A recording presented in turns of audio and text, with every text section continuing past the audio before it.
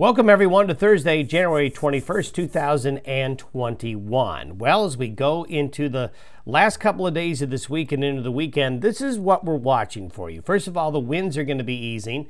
Winds are going to be not as strong across the region today. Still pretty gusty, but they're winding down. Unsettled weather's coming starting tonight and tomorrow into the weekend and all of next week. We see several Pacific weather systems coming through this weekend and next week. Now, there's not one big storm, but lots of several small, medium-sized storms.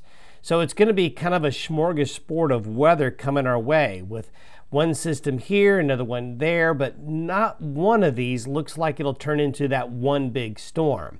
But lots of little systems over time are going to add up to help out the snowpack and bring us a colder, more unsettled pattern as we go into the last days of January.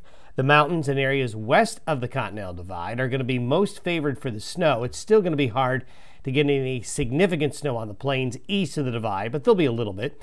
Colder weather's coming. Not severe cold, but it is going to be trending gradually colder, especially by the middle of next week. We're still not looking at any bitterly cold Arctic air, but certainly colder than it's been by early to mid next week. Today, the jet stream pattern is favoring this westerly flow, keeping us in a somewhat mild Pacific pattern. This little guy right here is going to be sliding down the coast and heading on into California over the next 24 to 48 hours, while this one comes up and gets absorbed by the jet stream wind. As we go further down the road, this is for Saturday morning.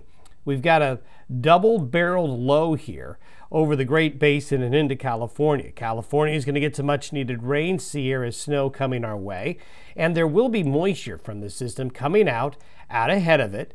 Tonight and into Friday, there'll be developing mountain snow in the mountains of Colorado and Wyoming.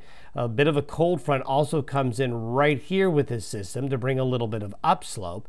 So increasingly cloudy skies and cooler temperatures will be forming east of the divide, while west of the Continental Divide here, it's going to be getting wet and unsettled. This is by Sunday afternoon.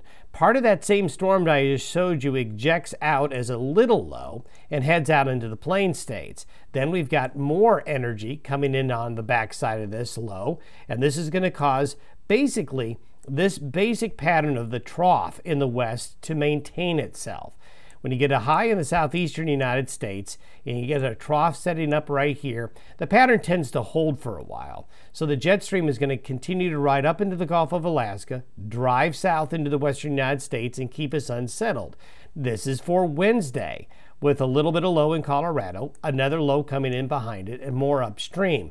So the systems are going to keep coming, and we still see this high pressure in the southeastern United States. So most of the action, weather-wise, across the nation will be in the west and the northern tier of the USA. That's where most of the wintry weather is going to be. So things are going to be picking up weather-wise, for sure, starting this weekend and into next week.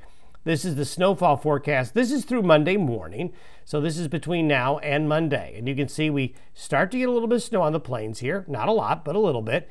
All the purple, the darker colors, the heavier snowfall definitely showing up into the mountains and areas west of the divide. Some really good news for this part of the country right here that's been really dry. Their mountains are going to finally see some decent snow, and we're also going to see some snow in the central mountains of Colorado and parts of Wyoming in this weather pattern. As we go into next week, we talked about that colder weather. This is for next Tuesday. You can see that a large part of the west, lots of green here, lots of purple, lots of whites. These are temperatures that are certainly cold. Not record-breaking cold, not brutally cold, but when you start to be 10, 15 degrees below average with your high temperatures, well, you're pretty cold. So do be ready for a bit more in the way of winter coming on up. Have yourself a great Thursday. We'll talk to you on Friday.